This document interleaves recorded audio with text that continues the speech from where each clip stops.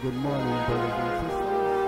Pleasant Sabbath to you, and I want to welcome you to the house of the Lord today. The Bible says, I was glad when they said to me, let us go into the house of the Lord. And we are extremely happy today to be in the house of the Lord. I want to inform you that today is prayer and fast. And last month, we studied repentance. Because most of us can remember we studied Ezekiel 8 and 9, and that was repentance. And today we are studying the oneness in Christ. So may God bless us as we prepare ourselves to study God's word and to be obedient to it. Because the hymn says, trust and obey, for there's no other way to be happy in Jesus. We must trust and obey. The chorus does.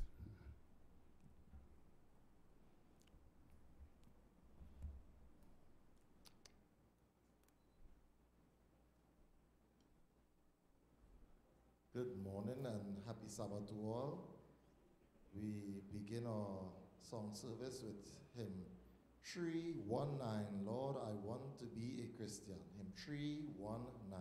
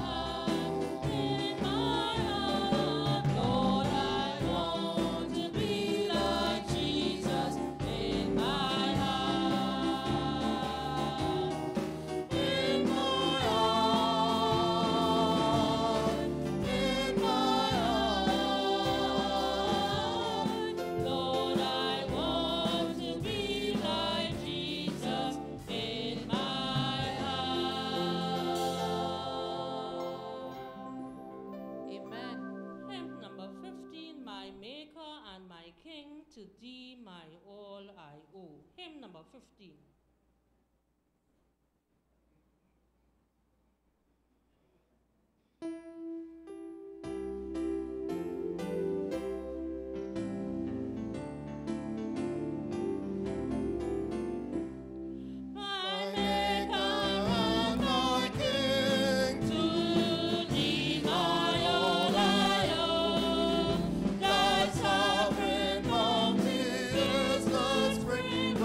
All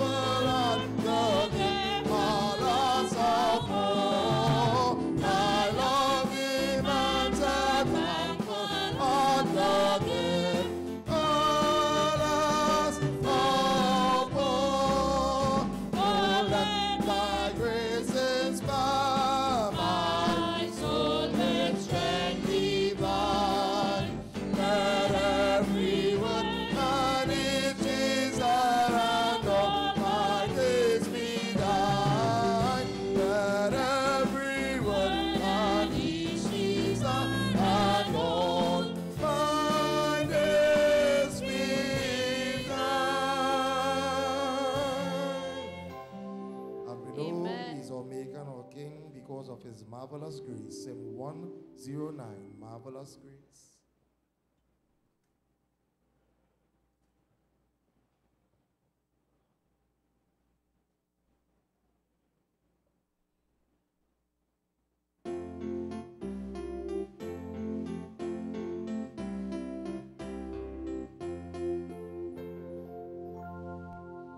Marvelous grace of our loving Lord, grace that exceeds all sin and all guilt. Yonder on Calvary's mount of fall, there where the blood of the Lamb was shed. Grace, grace, God's grace, grace that will pardon and cleanse within. Grace, grace, God's grace, grace that is greater than all our sin. Sin and despair like the sea waves roll, threaten the soul with infinite loss. Grace that is greater, yes, grace untold, points to the refuge of mighty cross. Grace, grace, God's grace, grace that will pardon and cleanse within. Grace, grace, God's grace, grace that is greater than all our sin.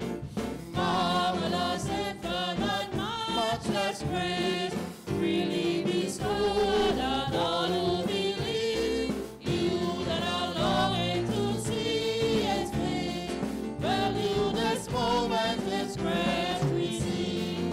Grace, grace, God's grace, grace that will pardon and cleanse within. Grace, grace, God's grace, grace that is greater than all our sin.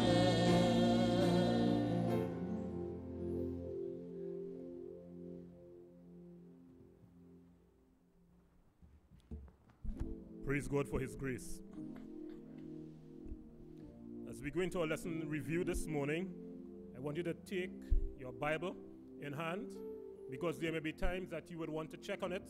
Take your quarterly also in the other hand. There may be times you want to follow and see what I'm saying, but whichever way it goes, keep God in your heart and He will answer the questions to you. Because this morning, there are quite a few questions that we will be attempting to address, or we'd raise, or even possibly try to answer. Let's bow our heads. We give you thanks, Heavenly Father, for your word that you have made to us so plain and so clear. Give us a greater understanding into these things, we pray, for Christ's sake. Amen. Now let me start by saying that you need faith to go through this lesson study today, because all the records that man have are available to him occur after the flood. And what we're talking about this morning, everything occurred before the flood. And even a great bit of it happened before man. It has to do with the plan of God's redemption. And so as we look at the lesson study this week, the promise, God's everlasting covenant, the big question is, what happened? Now, if you're Trinidadian like me, you go say, what happened? You can't really understand this thing. It's a maze. We're wondering what is really going on here. But what happened? And let's look now if we can get some of these answers. Now, it takes us from the sixth day of creation, and it's the divine pronouncement that everything was very good. That is because that day the Lord created human beings in His own image, something God had never done according to the Genesis account prior to this. Here is God Himself, as it were, to use human terms, entering new territory, create in His image and likeness, according to the Genesis account. We can't go further than that. We cannot come any way further than that going behind us. Let's look back and see what is going to happen here. God did this, and He made man in His image. So this week's lesson, we look at what God had first made.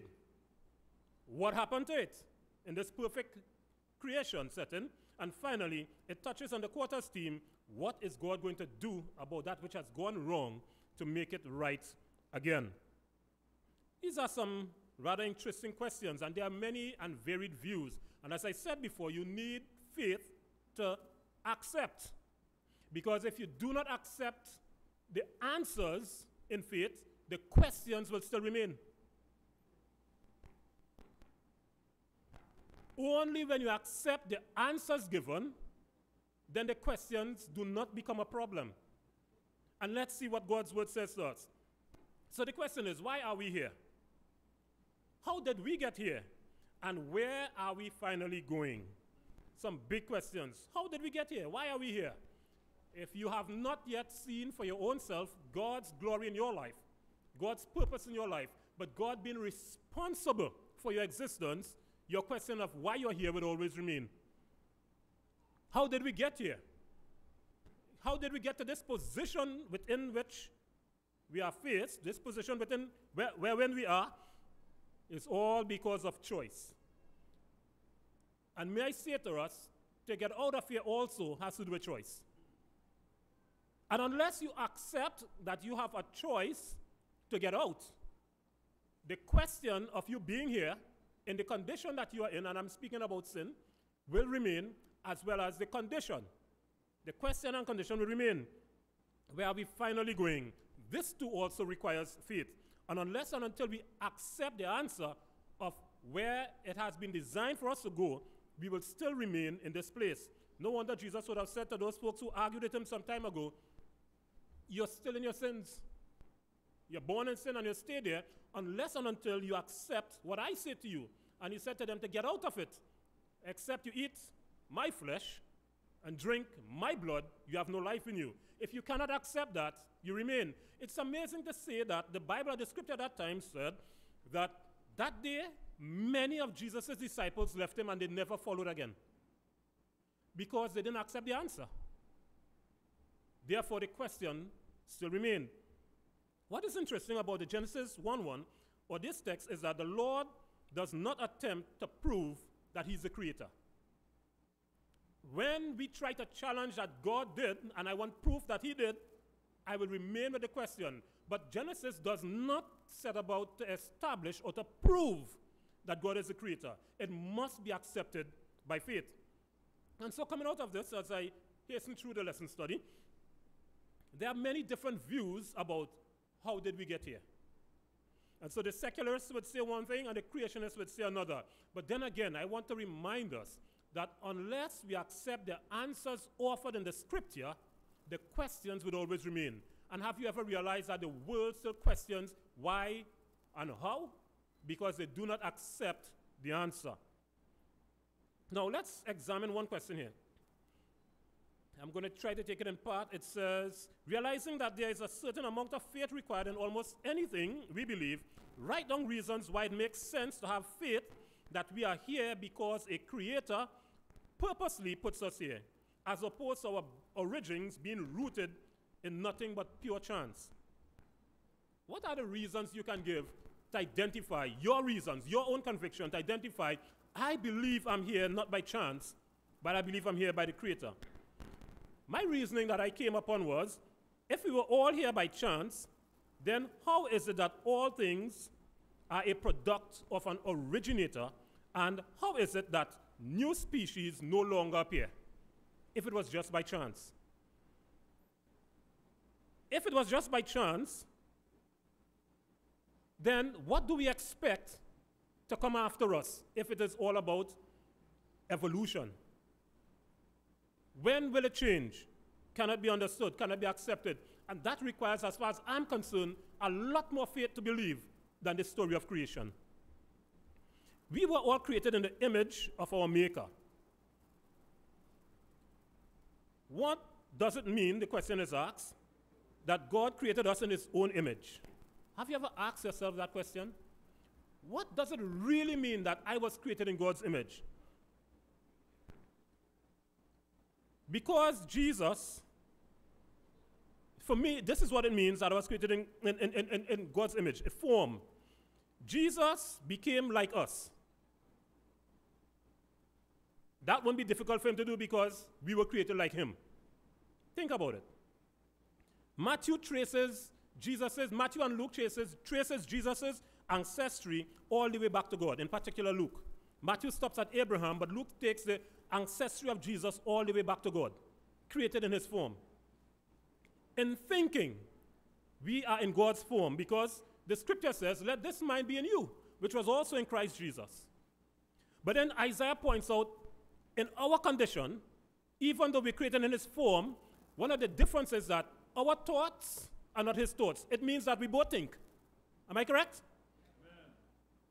And our ways are not his ways. It means that we both act. So we're created in his form. When Paul was persecuting the Christians, are we created in God's image and likeness? What did Jesus say to Paul? Why are you persecuting me? And another way we can identify that we are created in God's image and likeness is because it says now, the sheep on his right hand, he said to them, inasmuch as you have done it unto the least of these, my brethren, you've done it unto? You have no longer any questions if you're created in God's image and likeness. If you accept these answers. Then the question is asked, what about us human beings in God's creation that is different from everything else? I can find no similarities. But one big difference that remains put, and I continue to encourage my children in this particular one of the big differences in creation that sets us apart from everything else is that we have the power of speech. And that's why I would always tell them, when you come to worship, don't listen to the music, use your voice. Because everything else can make noise, and everything else can make a sound, but we can give God praise. One of the uniqueness of our creation in God's whole creation of this earth, as it states. Then what else can be found in the whole creation story? There's a deliberate process of procreation that distinguishes human beings from animals and anything other life form. We have the deliberate process of procreation. Everything else operates on instinct and animalism. What also makes us distinct and different is that we have dominion over creation, and God made Eve as a complement to Adam. I'm not going down the road with some arguments that some people are going to present, but that's what the Bible says in the book of Genesis. Eve was a complement to Adam. You will never find that in the animal kingdom. And that distinguishes us from all of God's creation. Animals, all of them are like was made on the same day and had the same purpose and function. But he made a distinction between human beings. Is it the uniqueness, or rather it is the uniqueness of the human mind that makes possible a nourishing relationship with God, something the rest of God's earthly creation do not have the process to so do, or they are unable to do it. Notice too that the unique account of how God created the woman. That's a beautiful thought that comes out from it. God created woman. He took Adam, put him to sleep, made Eve just like he made Adam. Thank God, and this is my comment, thank God he did not give man the ability to design his own woman.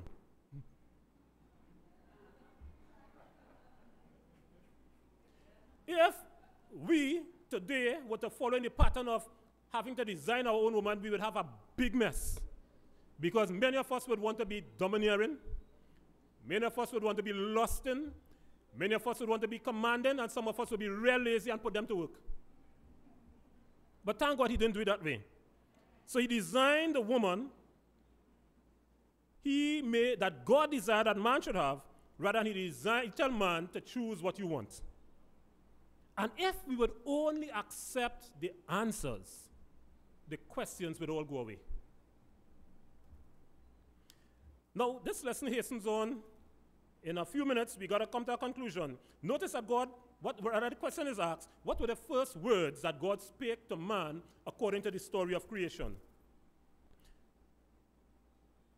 God, in his speaking, said some things very specific. He said, procreate. It may seem as though we want to be selecting and pull out some things from the lesson, but no, let's see what God says. In the bottom line, he says, procreate. Then he says, populate the earth. And he says, have dominion over everything. Replenish everything. Subdue everything and have mastery over it. And he says, eat plants. That's what God said. Again, if we accept the answers, all questions would go away. It's when we tend to contend with the questions and reject the answers, we have problems. And we come into that very quickly. In short, according to the Bible, God's first word to man were, and let me just back up a little bit and say, that when God said this to Adam, Eve was at his side. So she was not in the equation to be dominated or to be subdued. They were to both together do it. And if we accept the answer, the questions will go away. In short, according to the Bible, God's first word to man and to woman were to deal specifically with the interpretation and relationship with the physical world. Now let's run through some of these things here quickly again. Notice that in the creation process, and I want us, if we never considered it before, never heard it before, that everything that came first was to serve that which came after. Are you with me? So what came on the second day had command over the first day's creation. Or what was on the first day had to serve what came on the second day. Except in two instances. And the two instances are, woman was created after man. She does not have dominion over the man. If we accept the answers, the questions will go away. And after man was created came the Sabbath. And Jesus said, the Sabbath doesn't have rulership over the man. The Sabbath was not made for man, but man for the Sabbath. So the Sabbath doesn't have rulership over you, nor me. We have authority over the Sabbath, therefore we have a choice. So the only instance where that process in creation story does not follow is in the creation of woman and the Sabbath, where God says, I have given man the responsibility. I'm not speaking generic man, I'm speaking man across the board. All right? Now, the problem is, when we begin to question these things, that's where it came. And Eve now, the big question was, the serpent asked Eve at the tree some questions. What was Eve's problem? Let me see if I can summarize it here. Where's my answer? The first step into problems with Eve, as we close in 30 seconds, she contemplated the situation, she questioned the rules, she analyzed a different outcome, and the fourth step is she attempted to try it. Whenever we question the answers that God has given, we would always have a problem with the questions that are there. Accept God's word, believe God's word, and everything will be right for you at all times. May God bless you as you continue to study his word.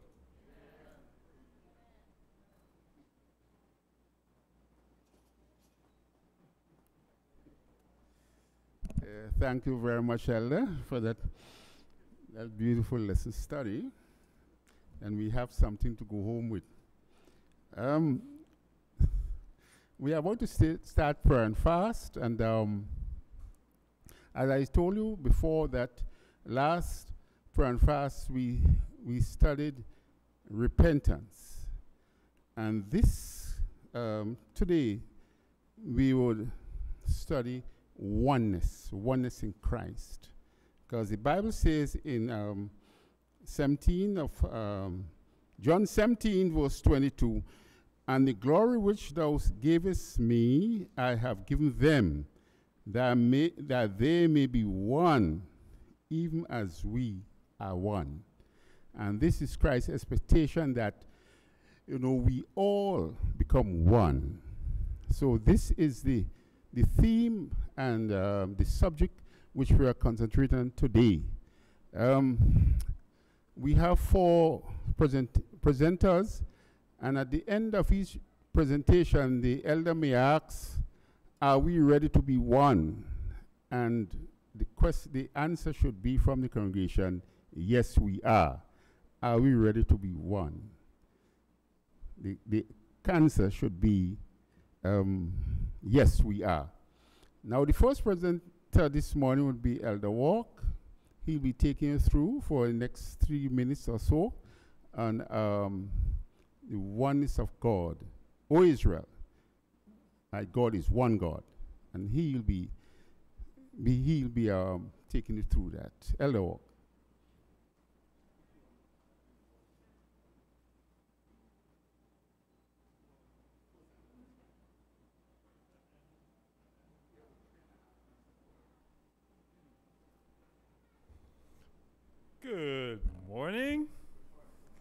Praise the Lord.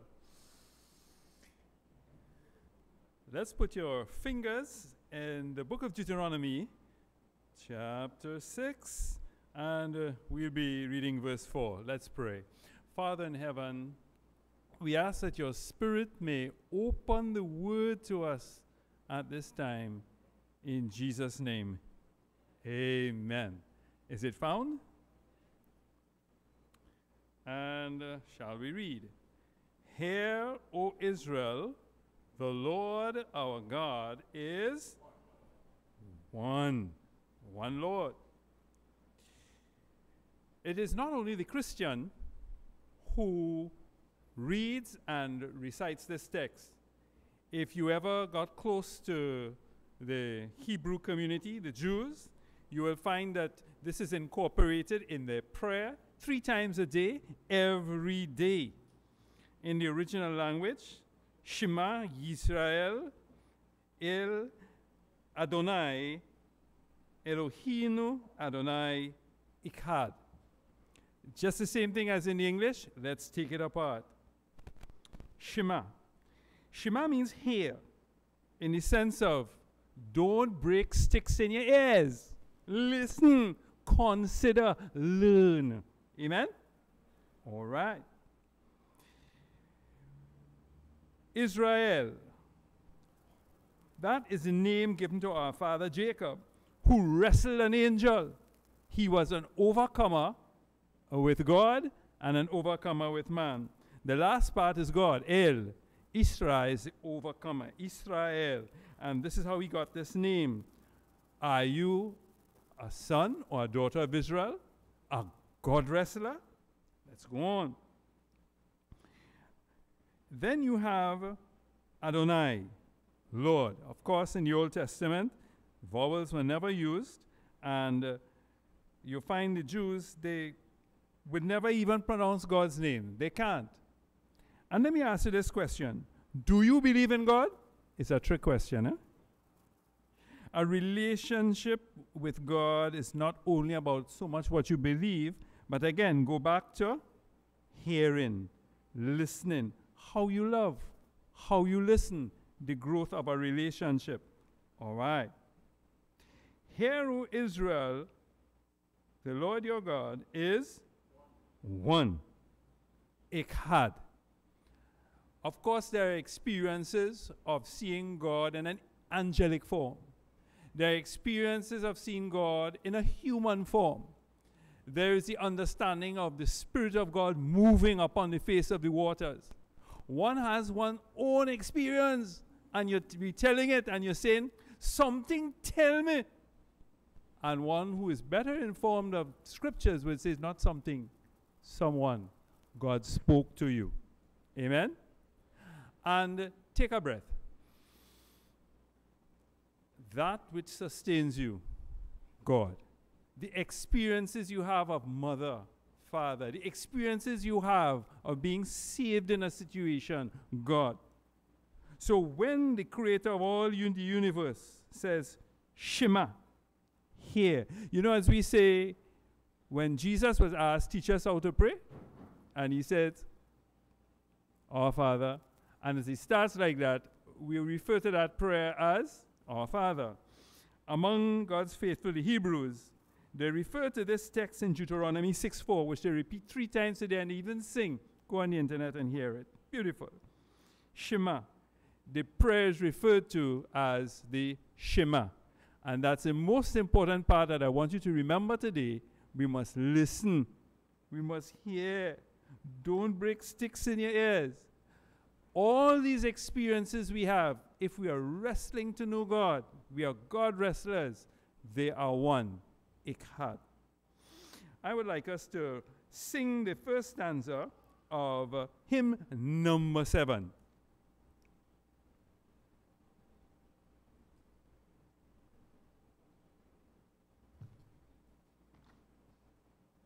It has a name. Hymn number 7 says, The Lord in Zion reigneth, let all the world rejoice. You don't need umbrellas for this hymn.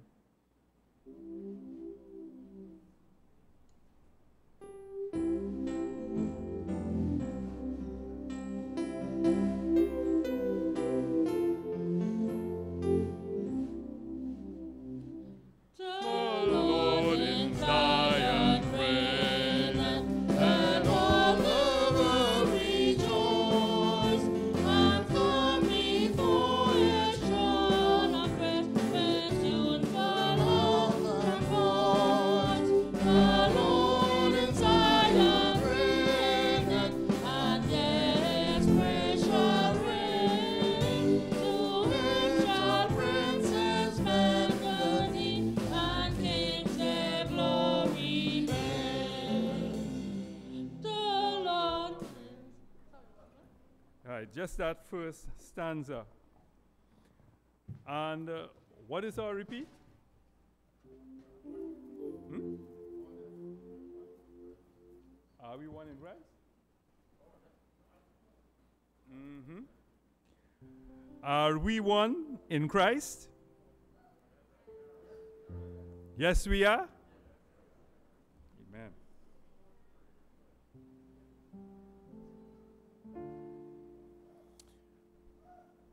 With our head bowed and eyes closed. Loving Father, we thank you that you have invited us to call you our Father, Abba. That your Spirit within us would cause us with one voice, with one experience, to reach after you. Even as our father Jacob, who said, in the time of Jacob's trouble, I will not let you go until you bless me. And so we come to you today, dear Lord, with that one desire, that you bless us all indeed. And you will not bless one and not the other. And we can wait one on the other, because truly you are our Father. Help us to establish this, that the world may see that we are Christians by our love. In Jesus' name we pray. Amen.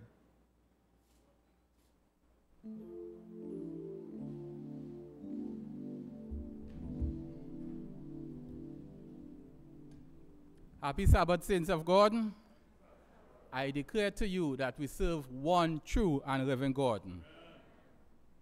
Heavenly Father, as we're about to go through your scripture, we ask for your Holy Spirit to fill our hearts and give us understanding. These are our mercies we ask in the blessed name. Amen. 1 Timothy 2:5 says, for there is one God, one mediator between God and man, the man Christ Jesus. Now, brethren, the devil would have us believe otherwise. You see, the devil, he doesn't particularly need us, need a world to acknowledge him or to worship him. What the devil wants is to draw man away from God. That's his great deceit and his great counterfeit. You see, it serves his purpose equally if he can have us believe that there's more than one exalted being. James 2:9 says, thou believest that there is one God, thou doest well. The devil also believe and tremble. You see, the devil knows that there is one God. So his intent is to draw us away from that one God, from our true God. So the devil knows that there is one true God. So his focus is not just to draw people away from God, but it's also to discredit God. He can accomplish this just as much by convincing the world that who or what they serve is a God. Psalm 41:1 tells us, the fool has said in his heart, there is no God. They are corrupt. They have done abominable works. There is none that doeth good. The majority of the world wants to believe in something or someone. We all have that within us. We all want to believe that, we want to believe in something true, a divine being. They want to worship something. The devil wants the world to think that if they saw God, that if they saw him, they would see God. What would the world think if they were asked to bow down and worship the devil, that great deceiver, Lucifer, the fallen angel? Most of us would shy away from the thought of worshiping the devil. The world would shy away from the thought of worshiping the devil. The devil knows that most of the world will revolt at the thought of serving him.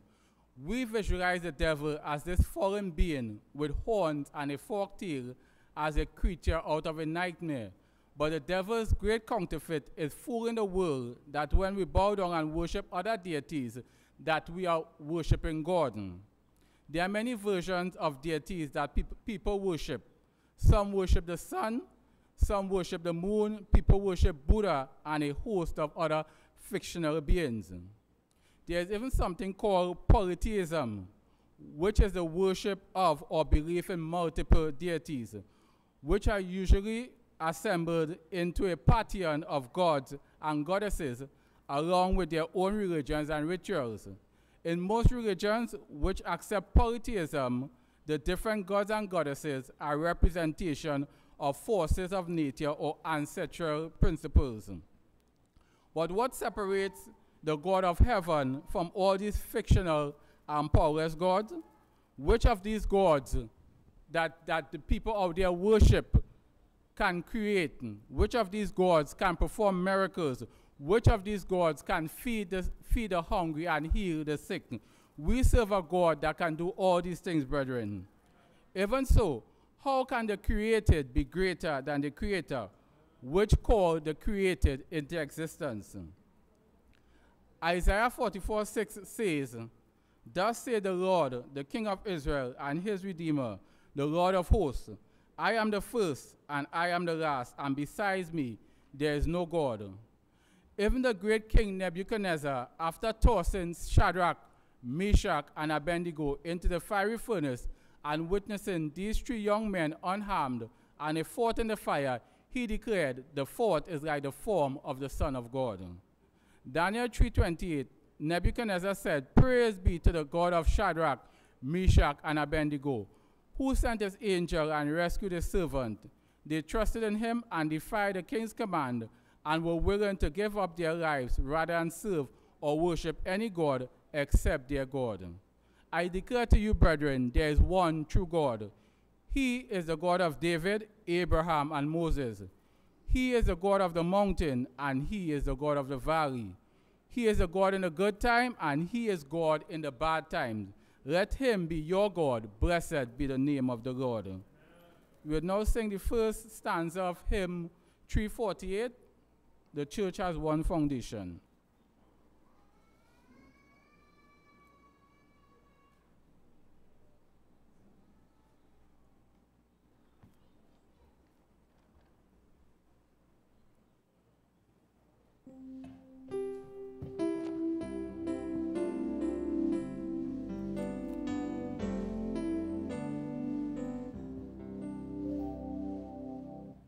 The church has one foundation, Then Jesus Christ alone. She is his new creation, and water and the word. From heaven he came his daughter to be his holy bride. With his own blood he brought her, and for her life he died. Are we ready to be one with God? Amen. Let's bow. Almighty God, we your servants come before you on this Sabbath morning. We come before you with your Holy Spirit, dear Father God, asking for your Spirit to fill our hearts, dear God. We ask, dear Father God, as we proceed through this program, dear God, that you bless us in all that we do, dear God. We pray, dear God, that you fill us, your people, with compassion, each for one another, dear God. We pray, dear God, that we, your people, will be able to reach out to the community, reach out to each other, dear God, and extend your grace and your mercy, dear Father God. That we'll be able, that in so doing, we'll be able to draw others closer to your fold, dear Father God. We pray as this program progresses and as we continue throughout this prayer and fast Sabbath, dear God, that our hearts be filled with your love. These and our mercies we ask in the blessed name. Amen.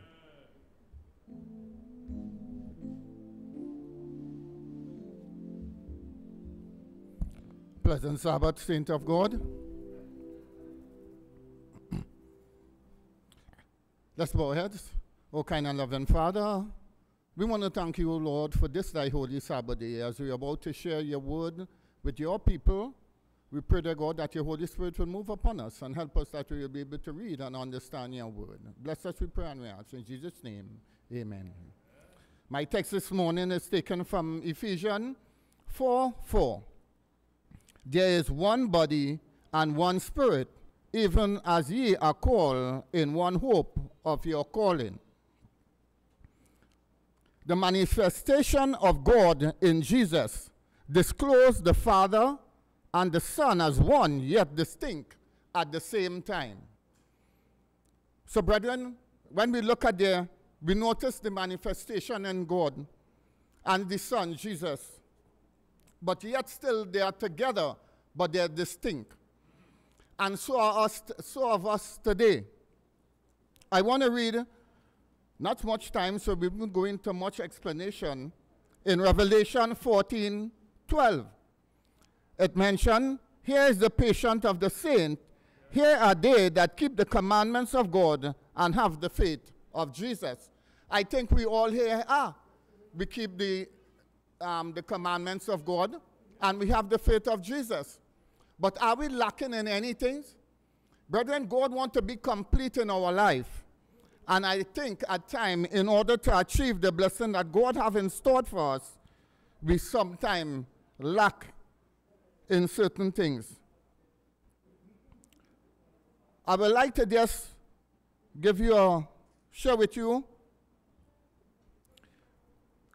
And they said in Acts 1:14, they all continue with one accord in prayer and supplication with the woman and Mary, the mother of Jesus, and with his brethren. Perhaps the greatest strength of the early Christian was the united to which they devoted themselves. They ate together, lived together, prayed together. They were in one accord. To reach that accord is to enter into agreement with another party. The early church agreed together. They were bound together by the experience they had gone through. It is because of their accord that they were able to experience the Holy Spirit. Everyone was in the same mind.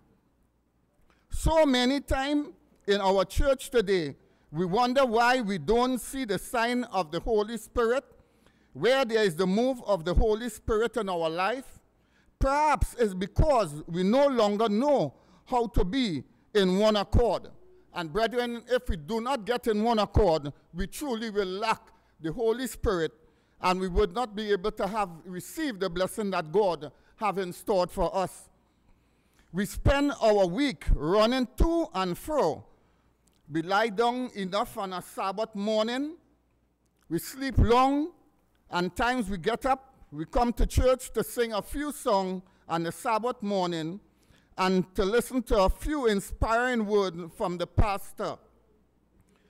But we all don't agree on the same thing.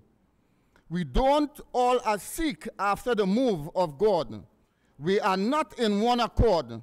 We must come to a place of agreement with our fellow Christian if we ever hope to see the miracle the early church experienced. So brethren, if we have to experience God's Holy Spirit, we must be in one accord. Coming here on the Sabbath day, yes, that is one. Right? Reading the Bible, that is one. But we must be in accord with the Holy Spirit. And when we do that, we will see miracle in our life. The song that I would like us to sing, there's the first standard is song 506.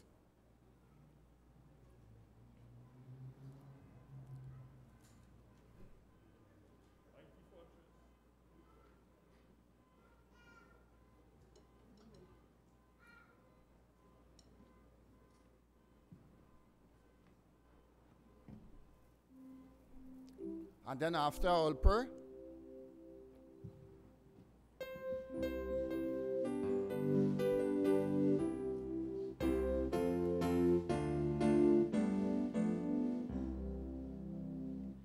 Almighty fortresses of God, of old of never failing. Oh, Alpha, ye amid the flood of mortals prevailing. Lost in oration full, but seek to Look us full, this craft for a great, and on with cruel hate. On earth is not its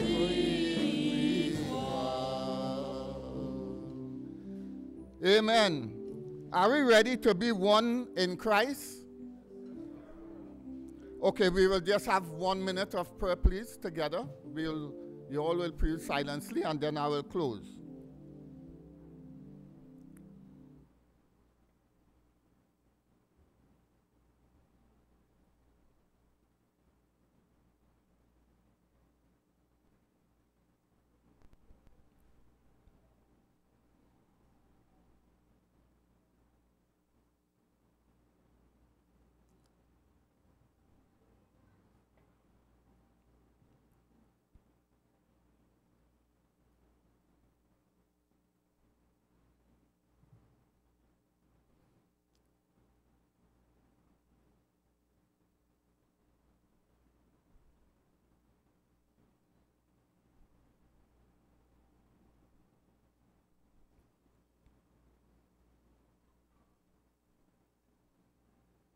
Amen.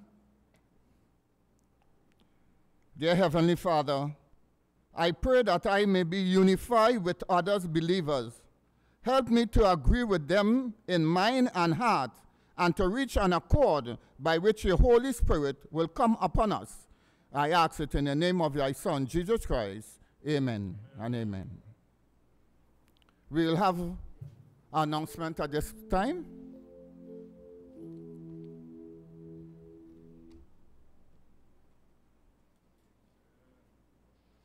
Happy Sabbath, everyone. These are the announcements on behalf of the San Juan Seventh-day Adventist Church for Sabbath, March 3rd, 2021. The Men's Ministry Department will host a virtual prayer bar on the Zoom platform immediately after Friday night worship on the following dates: April 9th and 23rd, May 7th and 21st, June 4th and 18th. All men of our church are invited to stay back and join in as we pray and worship together. The Women's Ministry Department of the church will also host a virtual prayer band via the Zoom platform immediately after the Friday night worship service on the following nights: April 2nd, 16th and 30th, May 14th and 28th, June 11th and 25th.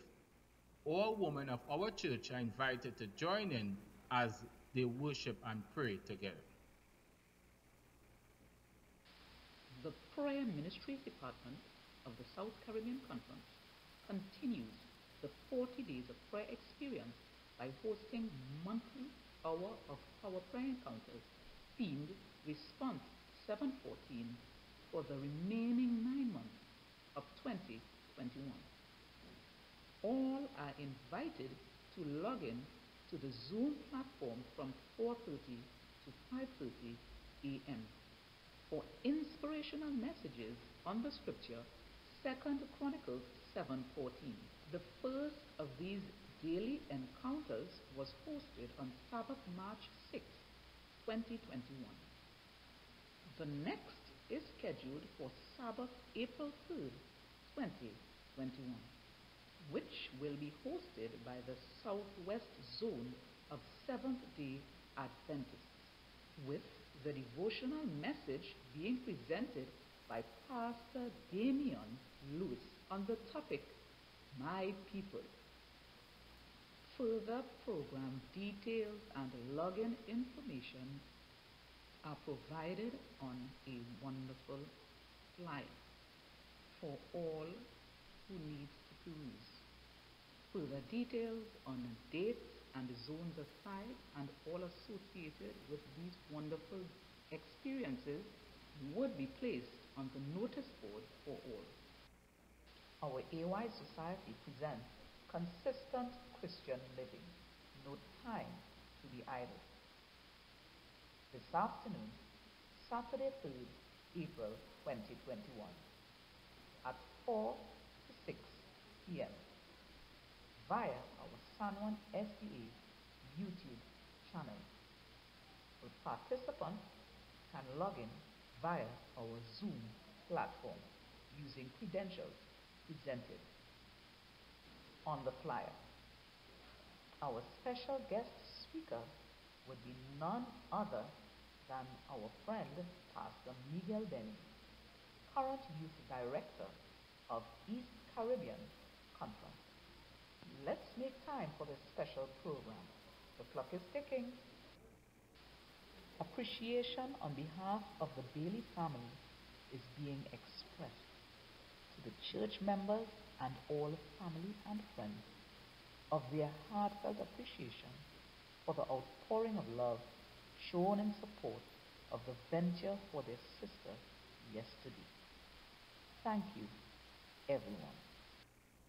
Gently reminding you of reserved seating.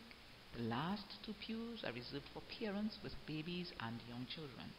The pew directly in front of those two pews reserved for babies and parents is priority seating for the sick or differently abled.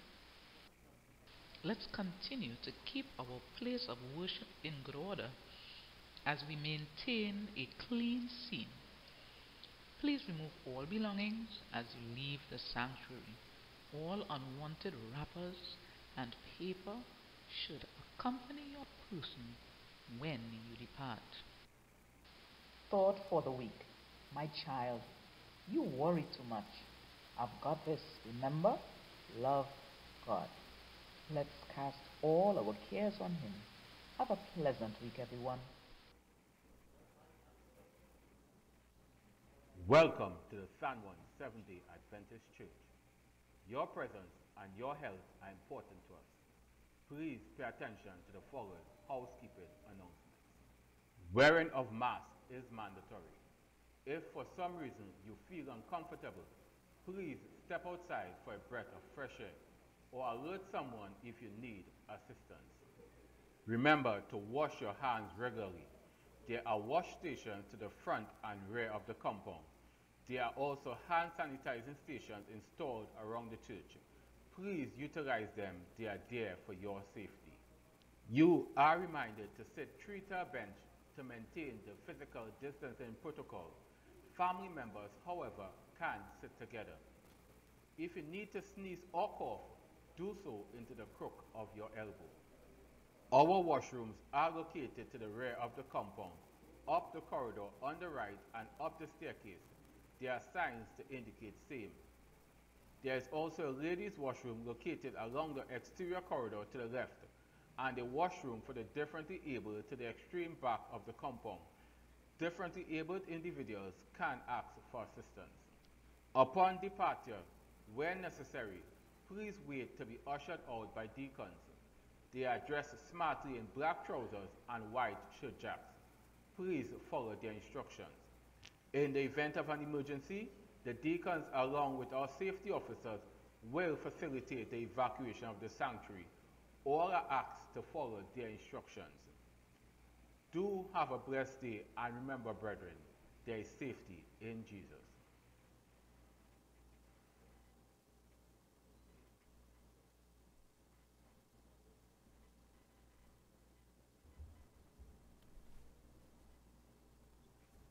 Pleasant Sabbath, brethren.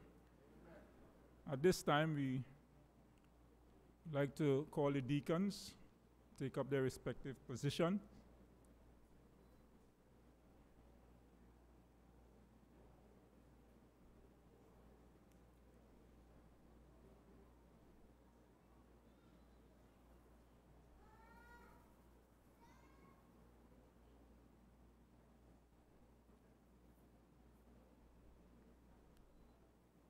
Shall we bow reverently as we seek the Lord in prayer? Our Father who art in heaven, hallowed be thy name. We are indeed grateful for the privilege of giving. We are grateful for your blessings over us throughout the week. And as we give to you for the furtherance of your work and your gospel, may our offerings be blessed. We thank you for hearing and answering our prayers in Jesus' name.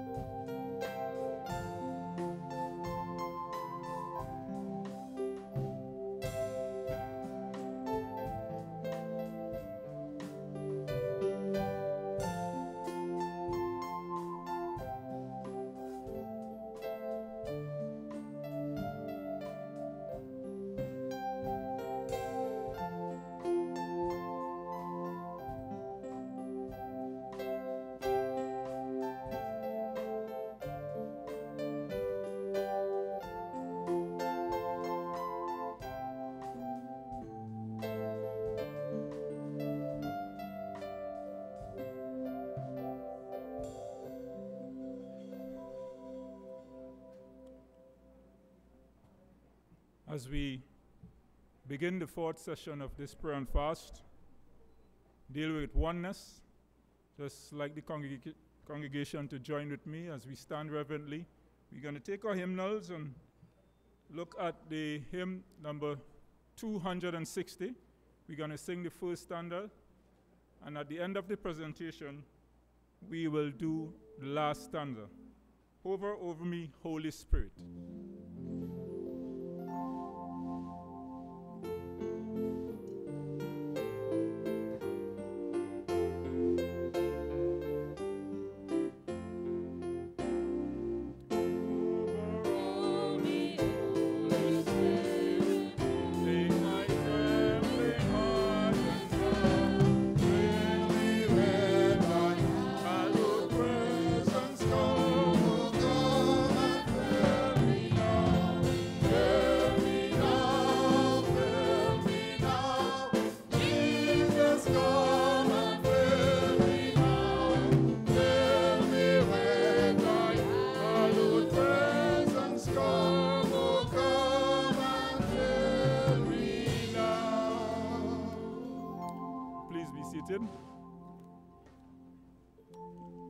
Good morning and pleasant Sabbath once again.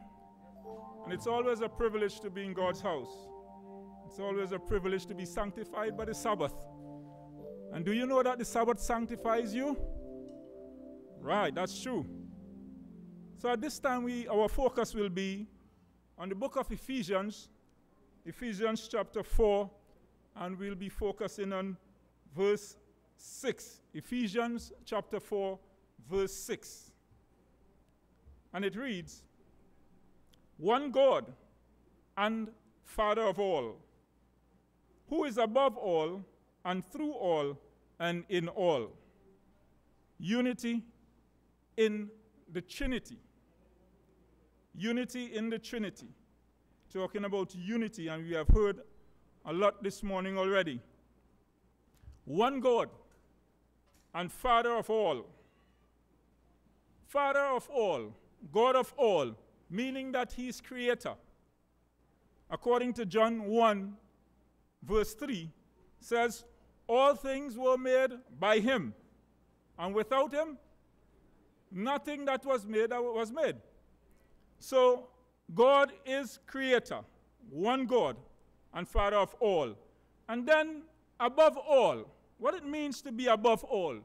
We are talking about the kingship, the leadership, the authority of God. God and Father above all. And if we look at Acts chapter 7 and verse 49, spoke about God says that his heaven is his throne and the earth is his footstool. Talk about he's God above all. And through all, what it means, God and Father through all.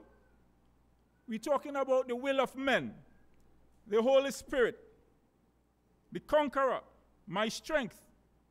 If we look at John chapter 14 and verse 26, it talks about the comforter who will lead you into all truth, through all.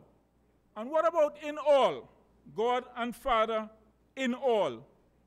Let this mind be in you, which was in Christ Jesus, God in us, the Son, Jesus Christ. According to Philippians verse 2 and chapter 2 and verse 13, it says, it is God which what? Worketh in you to do of his good pleasures, to will and to do of his good pleasures. Philippians 2:5, let this mind be in you, which was in Christ Jesus. So we're talking about unity. Unity in strength, unity in God, one God and Father of all. One God and Father, the Creator, the owner of us all. We are one blood, one Creator. In our diversities of gifts, talents, abilities, we are of one blood. We report to one God. You know, a lot of other people talk about everybody serving, praying to the same God. That's not true. It cannot. They are not all praying to the same God. And if you look back, some are praying to Baal, and in different ways. Some just stick to the first part of the text, stating that there is only one God. And according to Matthew 15:9 and Mark 7:7, in vain do they worship me, teaching for doctrines the commandment of men. So they cannot be praying to the same God that I know of. Don't take that for granted. Don't take that for granted. Unity, oneness, only through the unity of the Trinity can we achieve unity in the church. I'll go back a bit. When we talk about one God of all, the Creator, we're talking about God the Father, one God and Father. And then we talk about through all, and in all, we talk about the Holy Spirit. This is the Trinity. The message of the Trinity is established in this very text. And then it says later on, in all, we're talking about Jesus, God with us, working to will and to do of his good pleasures. So this identifies the Trinity. There is unity in the Trinity. Now, if we do not accept, as Brother Brown mentioned earlier, we have to accept the answer by faith. And then the questions will go away. So accepting the unity in the Godhead, as the Bible says, great is the mystery of godliness. When we accept that by faith, then we can unite as a body because we are all one body. Now, if you want to experience unity, let's compare unity in the church. Let's see where we are going here. If you want to experience unity, go to the graveyard and you will see perfect unity. No one is interfering with no one. You ever notice that? It's supposed to be the most comfortable place in the world. It's the safest place in the world.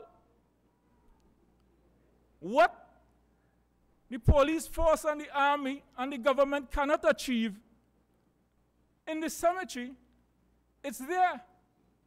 Peace. You understand what I'm saying? Everybody in the graveyard is following the same law. You didn't understand that, right? Let me say it again. In the cemetery, all the dead are obeying the same law. Everybody lies down, nobody gets up until the Creator calls. Nobody moves. Dead to the world. Let's bring this to the church now. Unity in the church, all of us have to die to the world. The reason why we are against one another, because our eyes are open to see differences. We see different race. We see different color. We see different level of abilities. We see different level of education. There is no doctor or teacher in the graveyard. No prime minister. Everyone is dead. Unity. As Paul said, we have to die daily, or else we could never achieve that level of unity. On the day of Pentecost, after these gentlemen, after these people, the disciples, the apostles, they have been with Jesus for years. They thought they had unity. But on that day when they came together in one accord, dead to the world, then unity was able to be established. So, brethren, for us to achieve that level of unity, we must die daily. We cannot come here. We cannot be in this world. We cannot exist under a trinity that of unity and still own something. We don't own anything. He's God of all. It's only when we start putting our names on things, then differences start coming up. Yeah? So that you know why some people cannot join the Seventh-day Adventist Church in high status? Because you have to give it up. You can't come here and be recognized based on that. That was given to you by the world. This is not a place where we discuss who have this and who don't have. This is where unity is supposed to exist. So for us to achieve such, we have to give up all that. So brethren, as Ellen White says as I close, for us to understand or for us to overcome, we're talking about there are three mysteries, major mysteries that the Bible identifies. One, the mystery of the Trinity. Great is the mystery of the Godhead. 1 Timothy 3:9. The mystery of the incarnation. That's caught up in 1 Timothy 3:9.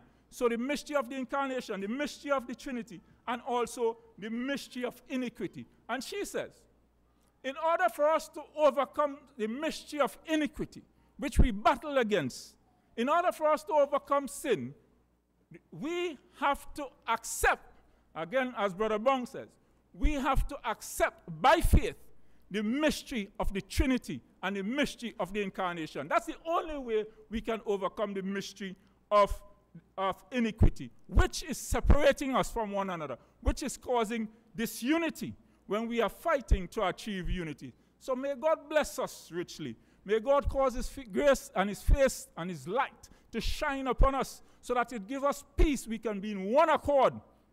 Do not wait until we have to go to the cemetery to be in one accord.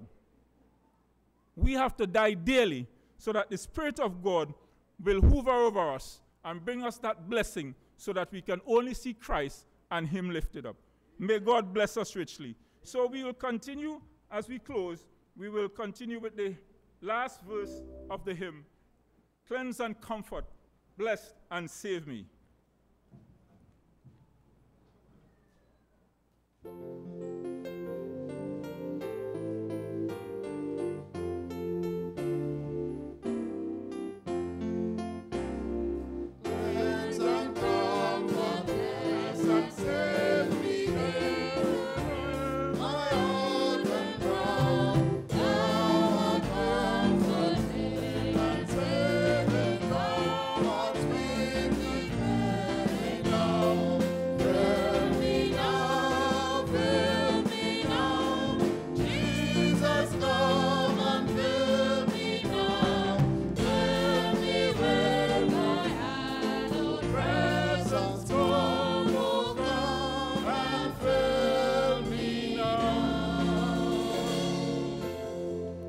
Reverently as we pray. Our Father who art in heaven, hallowed be thy name. Thy kingdom come, thy will be done in our lives this morning as it is done in heaven. Lord, we beg your mercies.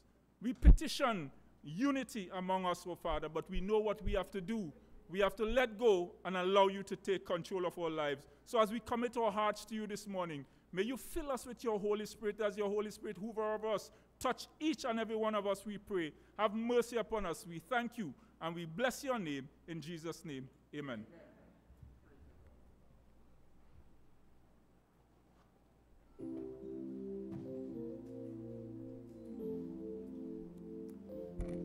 Thank you very much, Elder. We are with Pastor.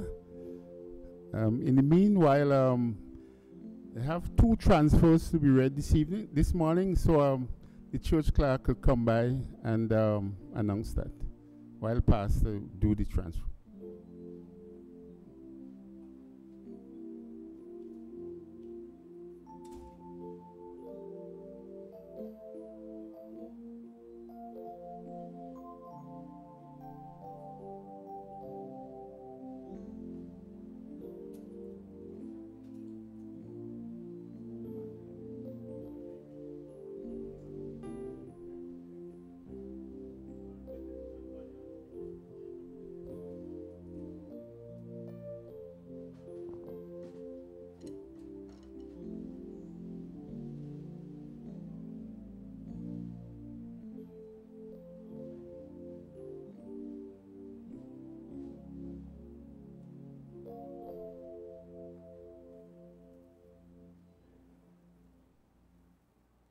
Good afternoon, everyone. Today's reading is the transfer of membership. All right, this is the first reading for 2 requests for transfer of church memberships. Brother Keston Paddy from the San Juan SDA Church to join the Mongdor SDA Church. Sister Salian John from the San Juan SDA Church to join the Mongdor SDA Church. This is the first reading. After the second reading, we will be asked to vote too, so that this transfer can take place. We also have a second reading of an outgoing request of transfer, after which you will be asked to vote.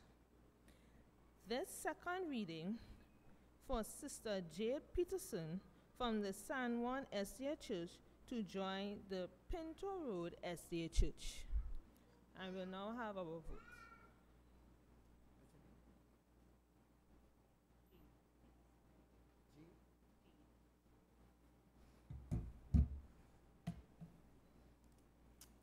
So the vote on, happy Sabbath everybody. The vote on the floor is that we transfer the membership of Sister Jade Peterson from the San Juan Seventh-day Adventist Church to the Pinto Road Seventh-day Adventist Church. All in favor? Those opposed by the same sign? There's no one. So that means that the church is okay with the transfer of membership of Sister Jade Peterson to the Pinto Road Seventh-day Adventist Church from our church. So the church clerk department will take care of that, and when that is complete and we receive word from Pinto that they have received and accepted her, she will no longer be considered a member of our church, our local congregation. She'll remain a Seventh-day Adventist. All right. Thank you very much, Abby.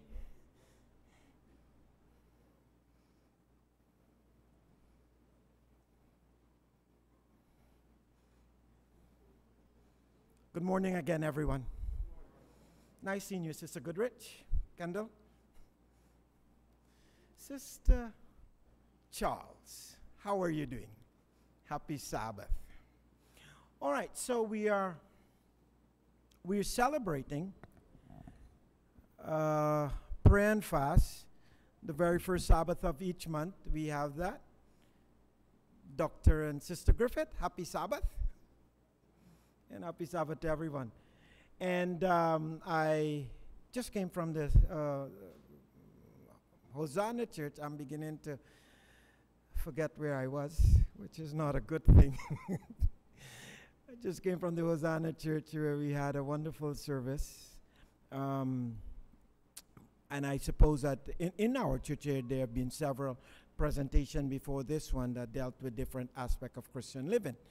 I have entitled my presentation, Born Again and Living Meaningful Lives. And what I love to call the springboard text is 1 Peter 1:23. Am I doing this right?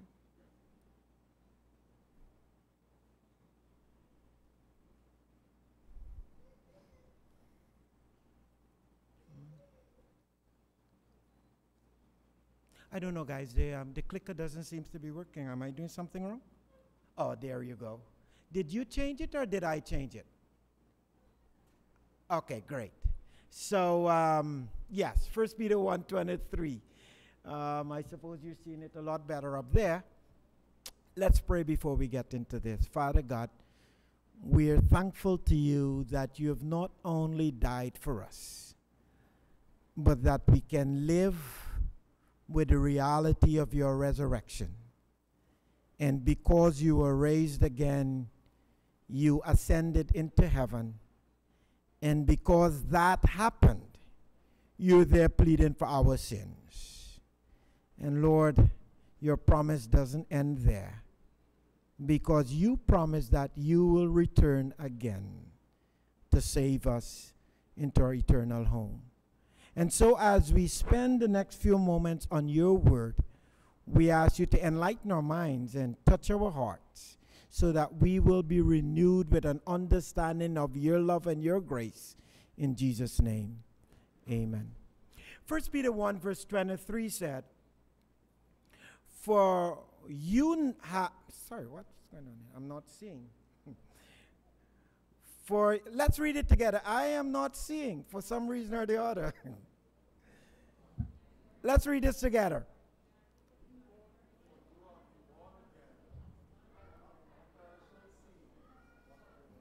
I have it in different versions up there, but somehow I'm not seeing it. All right, so that is the NIV. Let's read the ESV, the English Standard Version.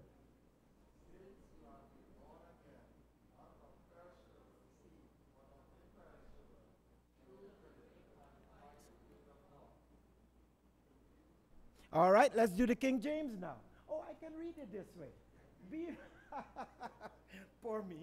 Being born again. Let's read together. Being born again, not of corruptible seed, but of incorruptible, by the word of God, which liveth and abideth forever. And this is the one that I like, because it's the New Living Translation. It's a little bit more contemporary, speaks a little bit more our language. So let's read this one. For you have been born again, but not to a life that will quickly end.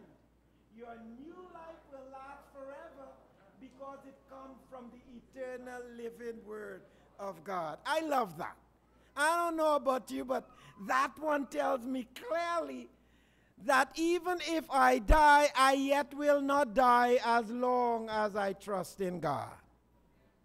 And that is a beautiful, beautiful thought. And so what does 1 Peter 1 verse 23 mean? And in order to get the meaning, and we've been doing this in our Sabbath afternoon Bible study, we've been talking about the pericope, which basically is that larger passage that clears up the smaller passages. So 1 Peter 1 verse 23 means it describes how Christians, those who God has caused to be born again, should live now. That's what 1 Peter 1 verse 23 is telling you. It's saying to you and I how we should live.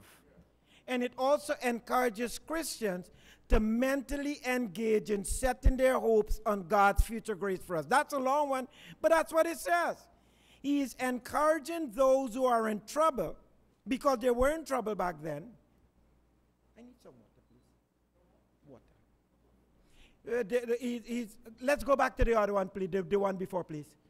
Yes, he encourages Christians, those who were in trouble then, to mentally move beyond their problems. They tell me that prisoners of war, the ones who survive, are those who can zoom out of their current circumstances, the situation within which they find themselves, the problems of the hardship of being in a prisoner of war camp, and find themselves in a place that is more acceptable.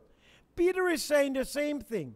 He encourages Christians who may be going through difficult situations to mentally engage in setting their hopes. Thank you very much. I can see it much clearer now. In setting their hopes in God's future grace for us. So in other words, he's saying our light afflictions are just for the moment. He's saying that the problem that we're experiencing now will not last forever. And that there is something better over and beyond today's problems. And that's a good thing to think of while you're going through trouble. The next one, please.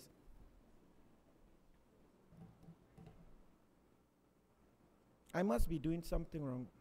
Yes, okay. No, go forward. Go forward, 2 slides. Yes. And it emphasizes that Christians must choose to act as those who are God's own people. And this is important, to act and behave as if you know that. It emphasizes that Christians must choose to act as those who are God's own people. In other words, you recognize who you are. And you realize that you are important and that you are valuable and that you have different reasons, for example, for existing, that you... Oh, Yes, I've got it in a while. And that your values are different, that your morals are different, that you walk to the beat of a different drum, and then you reject the evil motivation and desires that determine your actions before your baptism or before you're coming to Christ. What does that mean? It means that which motivated you in the past to do the things that you did can no longer be the motivators for the future and the present. In other words, if your actions were motivated by greed, that can no longer be your motivator. If your actions were motivated by pride, that can no longer be a motivator. If your actions were motivated by anything other than lifting up Christ, those motivators are supposed to be rejected. And then our choices matter. Why? Because God has placed a high value on our lives, and that was the cost of the blood of Jesus Christ. And this is a perfect time and place to make this statement, because over this weekend, we celebrated the crucifixion of Jesus. And we can visibly take our minds and our thoughts back to that Friday afternoon, when the sinless Son of God, remember the sermon last night, when the sinless Son of God, without reason, was crucified so that the sinful sinner that you and I are could be saved. And because of that, we are valuable, and we should reflect our values. One of the reasons why the royal family is not very pleased with Prince Harry and his wife is because in their opinion, they are not reflected the blue-bloodedness of the royal family. They have become common. They have become plebs. They are not fit to be called prince and princess and count and countess. They are just normal. They are becoming Americans. And there's nothing worse for a British royal person to be called an American. And there's nothing worse for a Christian who knows God to behave as if he doesn't recognize his or her value. Since God has made us able, we now must strive to earnestly give love to each other. See, there's always a reaction to God's action. God does not save us just to be saved, but to be part of his eternal salvation plan. That is important. You don't just get saved and then sit down and say, hey, I make it. I'm there. I'm done. I reach. We never reach until everyone reach. Not too long ago, I had a service here for the social workers, and their theme was Ubuntu. I am because we are. I am, I have achieved. I have not achieved until everyone else would have achieved. I have not done all that I am capable of doing until everyone who God has placed in my path has had the opportunity to decide for him. Next slide, please.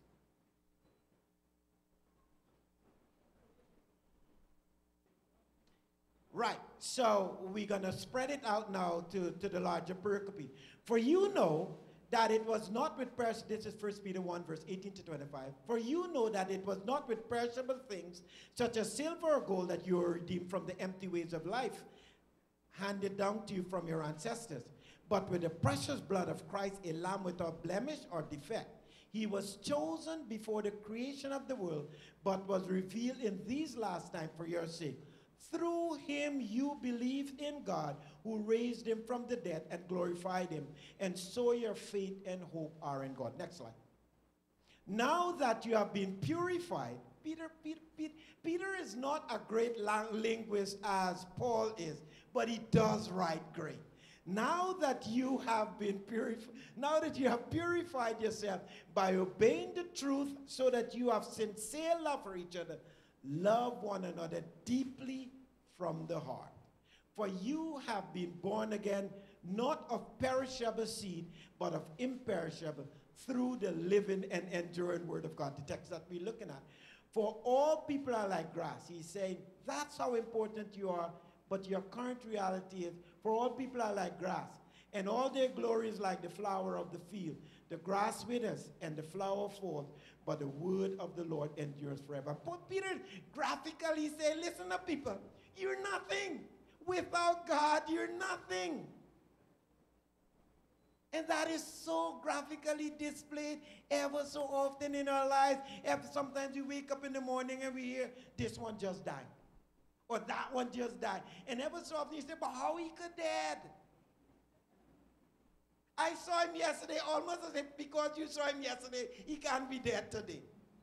I saw him just yesterday and he was in the peak of health, but he's grass.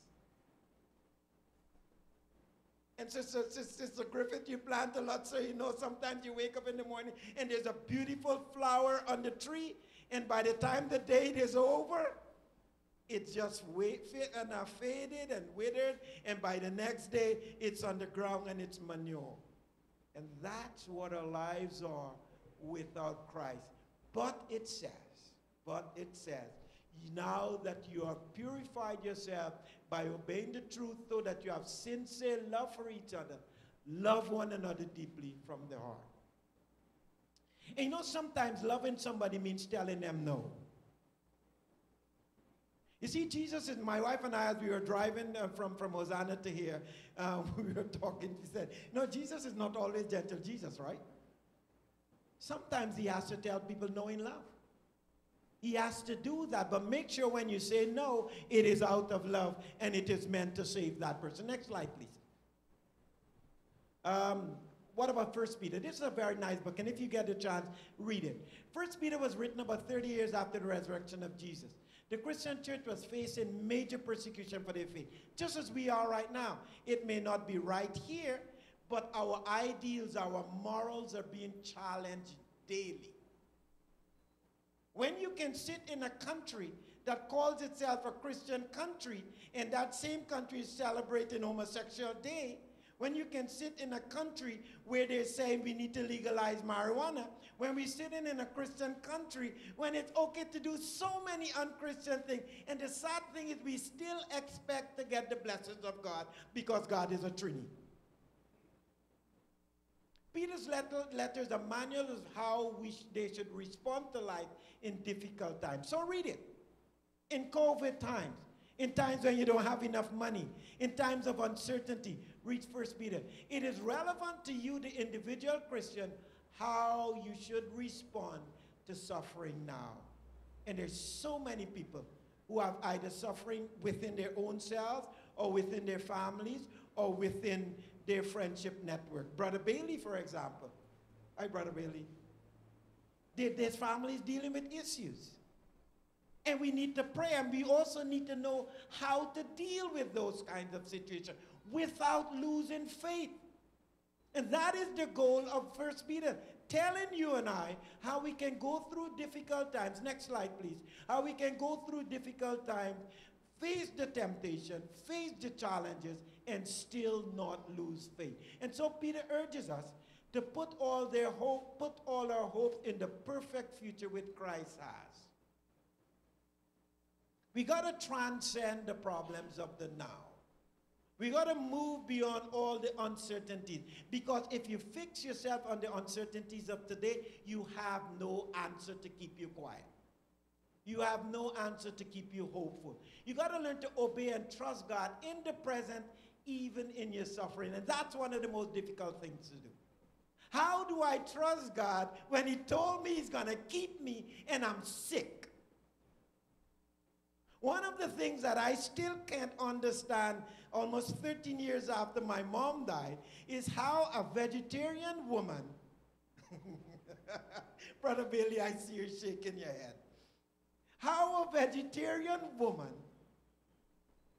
who never used her microwave didn't even allow us without quarreling to use it when we came in her house, eat as much raw food as possible, lived in church practically. I love to tell the story that I think the best thing we did to her mom is allow her to remain for her funeral. There were 2 days of funeral for her in New York. We allowed her to overnight in the church because my mom practically lived in church. How could someone like that still suffer for 2 years and die of cervical cancer? I mean, where was God? What was he doing? Didn't he see Selena Mentor in pain? I remember one day she had this, Dr. Griffith, you probably know it, there's a patch, I think it's a morphine patch that helps with pain. She had it, but it was used up. And my mom was all okay. And when that thing expired, I think it was, you call it or whatever it is, then you saw real pain. I mean, why? How do you still keep the faith when things like that is happening? And First Peter is telling us that we can obey and trust God in the present, even in the midst of suffering. One of the best memory I have of my mom, and I must have told you this story 1,000 times, is the last on Mother's Day. We were all around our bed, our children, and our pastor walked in, and it made me kind of jealous because she stood up straight and fluffed her pillow. And he asked her, he said, Selena Mentor, are you ready to die? And she looked at him with a big smile on her face and said, yes, I am, because I know that my Redeemer lives. Now, this was a lady who knew that she was going to die. She absolutely, we all knew it. We didn't want to believe it then, but we knew. The doctors had told us, and everything pointed that way. But her life, and I'm not saying that she's better than anyone, that's the example that I have, and you probably have your own examples also. She had lived her life and had trusted her God and was willing to accept whatever his choices were for her. And that is something that buoys me up every day, and I always say, if I have to die, let me die like my mom. Enough time to confess your sins. Enough time to console others. Enough time to show an example of fortitude in the face of trial. Enough time to know that God is God, and even in pain, he will take you through. Next slide. It's beautiful and profound and challenging. I commend this book to you. It lays the foundation for the rest of Peter's letter. It teaches that in spite of whatever suffering we may face, God himself has already showed us great mercy in Christ by including us in his family. Because the Bible says, and skip over until you get the takeaways, please. Yes, thank you. The Bible says that Jesus was the lamb slain from the very foundation of the world. Just imagine, before you sinned, Leon, in fact, before you even existed, before we all were even in liquid form, Christ had already died for you and I.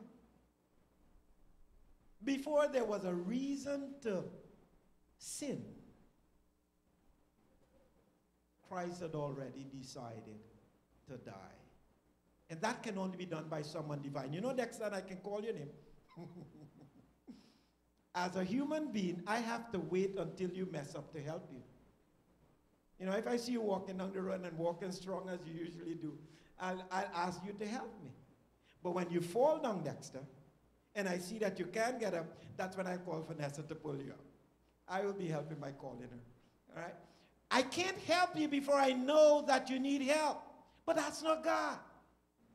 God can help you, Dexter, and you, Vanessa, and you, Marcia, and you, Sister Brown, and everybody in church. He can provide a help in time of need before there is a need. While we're yet speaking, he will answer. His ears are not stopped up. His arms are not shortened. And so what are some of the takeaways from this passage? First, through faith in Christ, God has caused Christians to be born again, to live in hope, because Jesus is raised from the dead. Our hope in Jesus is not a wish. A lot of people want to tell us, oh, you guys are pie in the sky people. There's nothing like God. There's nothing like heaven. But you know, it's unfortunate that one day that will become a reality, and where would they be? Our hope is not the wish. It is as alive as Jesus is. And it's Easter, so we know that he rose again. Therefore, our inheritance as God's children is eternal, full of glory, and secured forever. God himself is guarding it. And the Bible says he neither sleeps nor slumbers. So he's not going to give a shut eye and somebody else will come by. He's going to always be watching. Second, even in suffering, which is all too real and causes sadness, Christians benefit. How can I benefit from suffering? First Peter tells us, our faith grows stronger, and it's worth more than gold. Our faith will bring great glory when Jesus is revealed. Therefore, the Christian has every reason to rejoice, even while suffering. One of my favorite preachers, Pastor C.D. Brooks, loves to say it this way. He says, God becomes extremely real even to the unbelieving when we flatten our backs, because those are the moments when the only place we can look is straight up. Have you ever noticed that when somebody hit their toe on a stone, as we often do, that's the moment when they love the ball, oh God? And when you're in deep trouble, you instinctively reach out to someone bigger than you. You're telling a child, come to daddy, come to daddy. She can barely walk and she tried to run away, but let her fall. That's when she creeps, runs, rolls straight back to daddy, because that is the place of safety.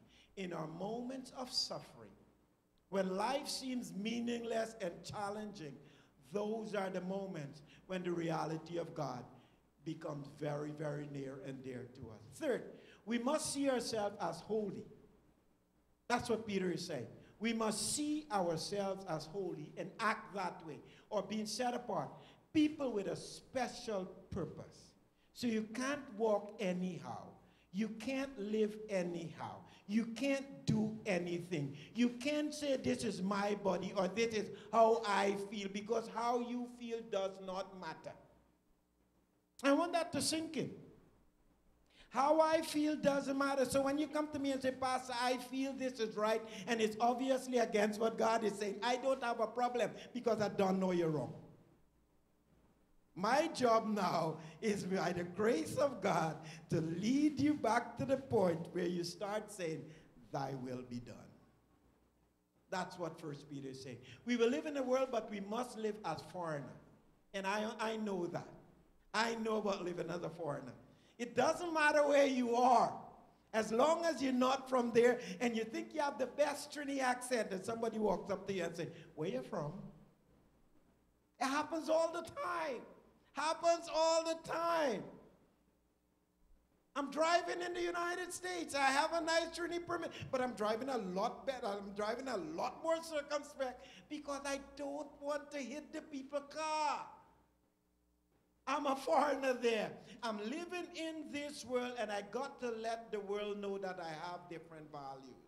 I have to let the world know by my behavior, by my speech, by my dress, by the things I do, by the things I say, and even how I think, because my thought becomes actions.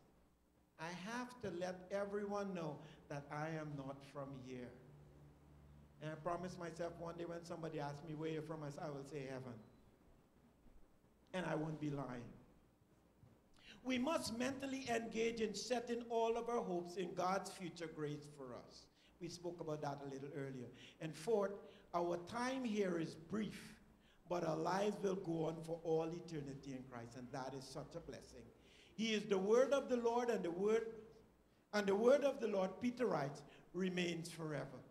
That's the good news that was preached to Peter's reader, and which they believe, and which kept them strong in difficult times. And that's the message that 1 Peter 1 verse 23 wants to share with you today. That there is something better than now. That you and I are important. That you and I have a place in God's salvation plan. That God has already made it possible for you and I to be saved. And that it is time that we start living with that reality. May we do that now, before we leave this place. May we make that decision now, before we step away from here. Because God alone knows if this would be the last call that is made on your life.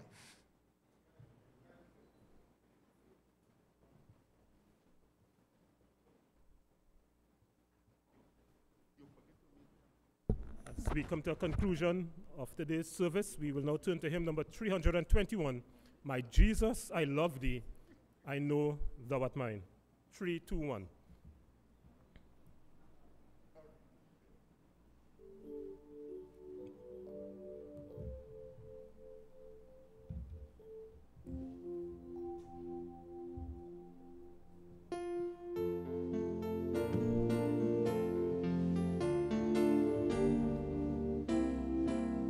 Shall we all stand?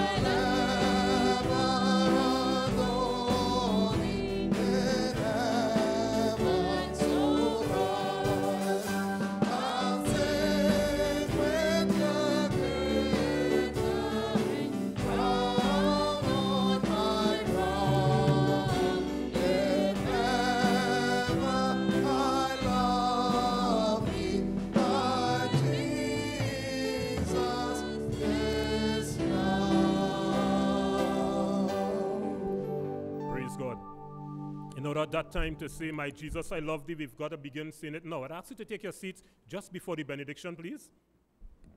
And we want to introduce this month, in the last few minutes we have remaining, for this quarter, starting today, this will be our quarter of compassion. A quarter of? All right. So now that you heard me, let me hear it. A quarter of? Compassion. That's right. So what we want to encourage everybody to do is, as often as you would come to God's house, come with a gift to give to somebody, exchange with somebody. Is that all right? Yes, it's okay. So we're going to start it off this morning or this afternoon. We have celebrating at least three persons here today are celebrating a birthday today. Thank God for them. At least three. At least that's information that came to me. And one of them is trying to run away from us now. Brother Bailey, don't run. Today is your birthday. So I want to take Romans chapter 12, verse 10. It says, Be kindly affection one to another with brotherly love in honor, preferring one another. What does it say to do with? One another? Prefer one another. I hope that will make it easier for me to do this morning. So you're going to help me find somebody to give my presents to. I'm going to give Brother Bailey. Brother Bailey, come. Please. As you celebrate your birthday today, Brother Bailey, I'm going to ask you to give this to your sister, Sister Monica.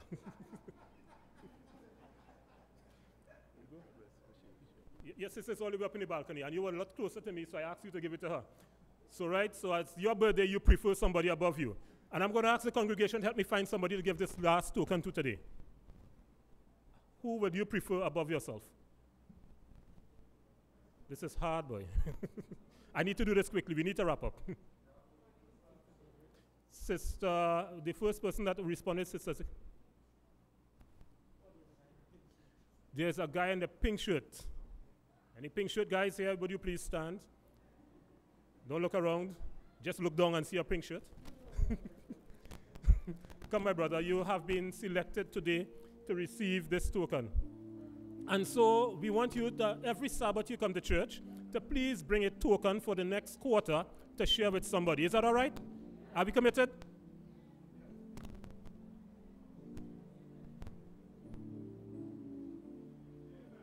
Thank you. That's Malcolm from Grenada. He is a USC student. We're glad to have you with us today. All right, so shall we now stand for the benediction?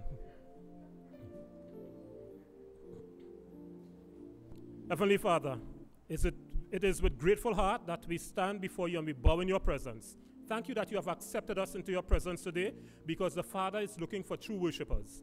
Give us the humility to love each other so that we may glorify you, so that the world may know that by this we are your disciples. All the messages we have heard today and all the prayers that have been presented before you today, may they be accepting to you and transforming to our lives. Grant us the peace that passes all understanding and keep us until you come again, we pray in Jesus' name. Amen. God bless you. Continue to have a happy Sabbath.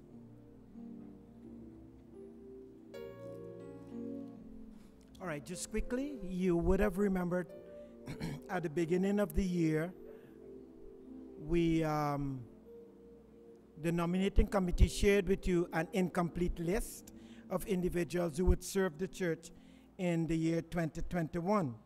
And I also promised that as time permits, the church board will be completing the list incrementally. And so we want to present you with an additional set of individuals who the church board has chosen to fill some positions that remained open.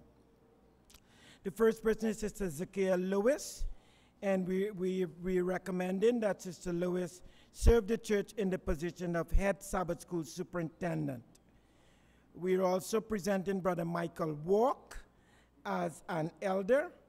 We're also presenting Sister Jacqueline Burton as an assistant events coordinator, Sister Joan Gabriel as personal ministry secretary, Brother Stephen Alexis as publishing coordinator, Sister Marcia George as AY sponsor, Brother Stephen Alexis as assistant singles ministries leader, Sister Crystal Gail Stowe as a member of the AV department. Yes, there you are. Sister Alyssa Cumberbatch as assistant head AY secretary, and Sister Alicia Montano as head of the children's choir coordinator. Just want to read those names again quickly. Sister Zakiya Lewis, head Sabbath school superintendent. Brother Michael Walk, elder. Sister Jacqueline Burton, assistant events coordinator. Sister Joan Gabriel, assistant personal ministry secretary. Brother Stephen Alexis, publishing coordinator. Sister Marcia George, AY sponsor. The AY department usually has a male and a female sponsor. Sister George is a female sponsor. Brother Stephen Alexis, assistant head of the singles ministries department. Sister Crystal Gail Stowe, a member of the AV department. Sister Alyssa Cumberbatch is assistant head AY secretary, and Sister Alicia Montano is the head coordinator of the children's choir. Those recommendations are being made by the church board, acting as the nominating committee, as is provided for in the church manual. And these individuals have been contacted and have agreed to serve. And so we present these names before you for voting and acceptance. All in favor, will you kindly show your right hand? Those opposed by the same sign? There's no one opposed. Therefore, these individuals have been accepted by the church and will start serving as soon as time permits them to do so. One final bit of, not information, one final announcement. As you all would know or maybe know, the board of the San Juan Seventh-day Adventist Church Welfare Luncheon has taken a decision to temporarily close, and I want to emphasize the word temporarily close the operations of the luncheon, which occurred on the 31st of March, Wednesday gone. We have notified the higher organizations, both the South Caribbean Conference Corporation and the church board of this church. However, the board has been advised that this information should be shared with the church in a business meeting setting. The board has the church board of the San Juan Seventh-day Adventist Church has therefore decided that at 6:30 p.m. on Wednesday coming, instead of having our normal Wednesday evening service, we will be having a business meeting to provide this information in as broad a way as possible to the church. We expect the president of the South Caribbean Conference, the executive secretary, and the treasurer of the South Caribbean Conference to also be there at that meeting. It will be on Zoom, and yes, it will be on Zoom. And so you can participate from your homes. We hope that as many of us can be in attendance so that the issues surrounding the temporary closure can be ventilated and shared.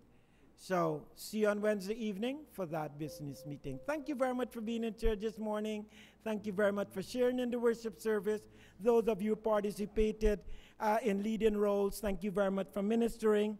Those of you who sat and sang and listened, thank you very much for being here. God bless you. Happy Sabbath. Take care. Get home safe. And please remember, don't forget the COVID guideline. Have a happy Sabbath.